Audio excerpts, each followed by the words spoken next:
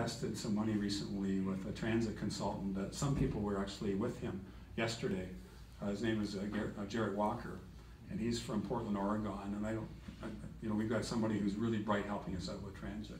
And we're doing a complete review right now.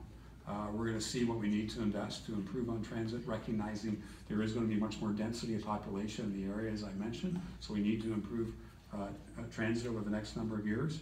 And that very well could lead to a BRT. I can see that the Plains Road Fairview corridor being a route for a bus rapid transit route, however we describe that, because there's many different ways of defining that. But recognizing that there's a significant amount of traffic right now on the Plains Road Fairview corridor with existing transit service, it would be an ideal site to at least look at the idea of enhancing the service there and having a bus rapid transit system.